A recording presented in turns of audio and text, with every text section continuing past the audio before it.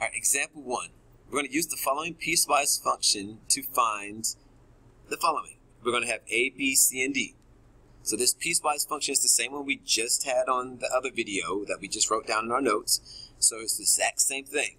So with that, I'm going to go ahead and write out the numbers that we know are going to be over here on this one. So we know -2 is there, -3, -4, -5, so on and so forth. Because we know that x is less than or equal to -2. We know that it's less than or equal to -2.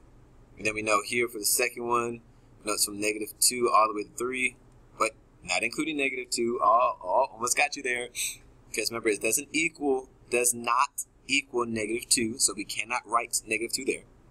So we're going to just write -1, 0, 1, 2, and 3. And then the last one, we say that x is greater than 3. And again, can we write 3 down here? No, because it's not equal to 3. So we just have to do 4, 5, 6, 7, and so on and so forth. Okay, so the biggest thing for each one of these is we're going to follow those 4 rules that we set. So we talked about the first step, number 1, is to figure out what does x equal. And some people get that automatically. Some people are just like, I'm so confused. Now, with the whole thing that we talked about before, when it came to evaluating, we already talked about this right here is the x value.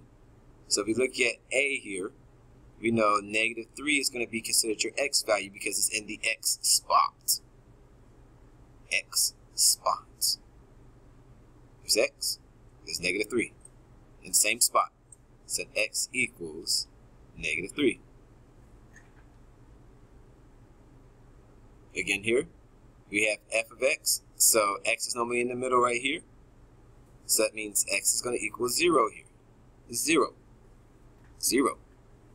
0. Okay. Now, before we move like further down and everything, we go like to the rest of this stuff.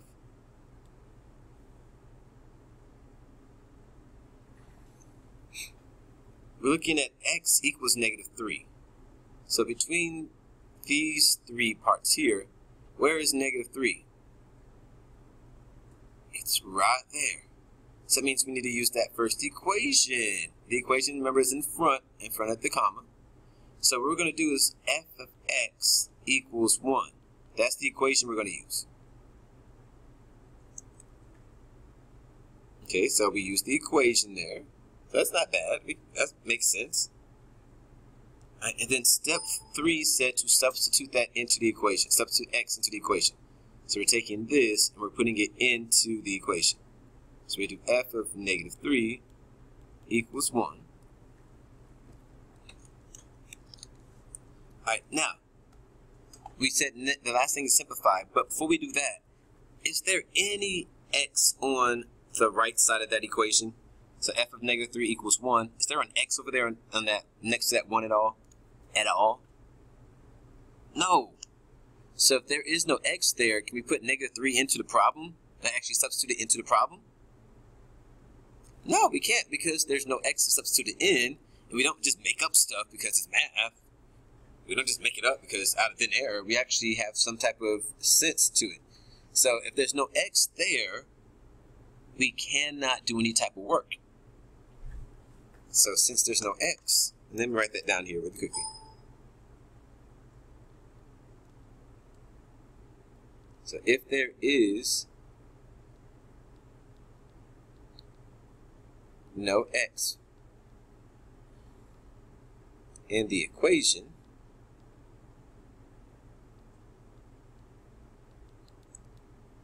we can't do work.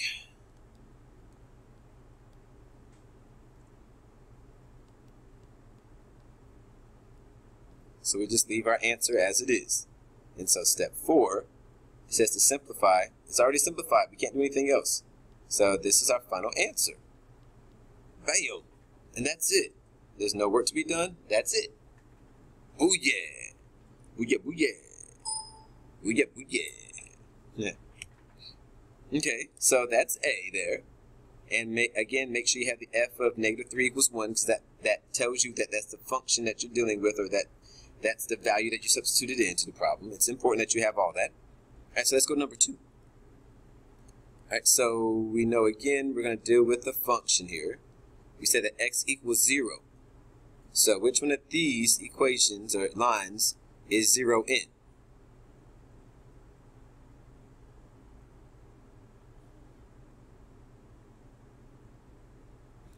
It's in that second one right there. So we're going to write down the equation 2 plus x, because that's the equation on that line. Remember again, these are your equations. These are your equations. So we're always going to do f of x equals one of these 3 for your equation for step 2. Alright, so step 3 again. We're going to substitute the value of 0 in for x.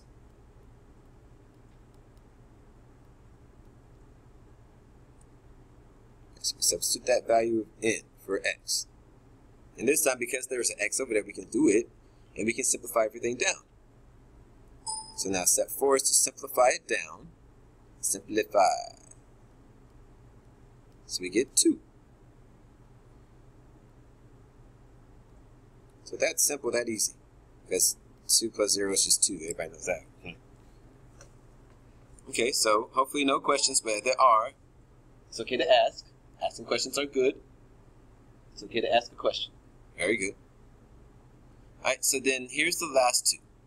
And before we actually go through it, I want you to figure out what is your x value. And if you can go ahead and start working on it and get the answers really quickly, go ahead and do that. But first off, tell me, for those that are a little bit lost or not really sure how to do it, first tell me, what does x equal?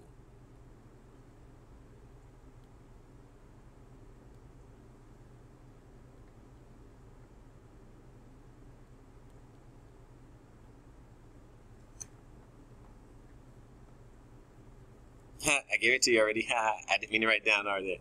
But my bad. I did it so fast. But hopefully everybody got that. X equals 3 and x equals 5. Because they're in those positions right there. So 3 is in that spot, so x equals 3. 5 is in that spot, so x equals 5. Okay, so then step 2 says again to figure out which equation to use.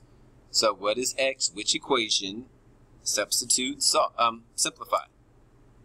So for both of these, we're looking at where x equals 3. So which one of these does x equal 3? So which one of these does x equal 3? You're right, the second one. So hopefully use that second equation, not the third one. But hopefully use the second equation again.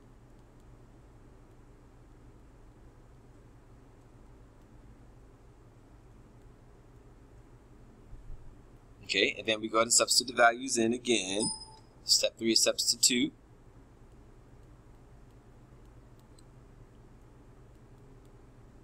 And we get an answer of what for step 4? Yep, f of 3 equals 5. Bam, that's it. Simple, easy, not hard. We got this. We got this. Yeah, yeah. Alright, so that's it. That's all you got to do for that one. So not bad at all. Alright, so then for the last one, D, just jump into that really quickly. Where x equals to 5. Hey, that's right there. Whoa, 5. So it means we're using this equation right here to work it out. So f of x equals 2x.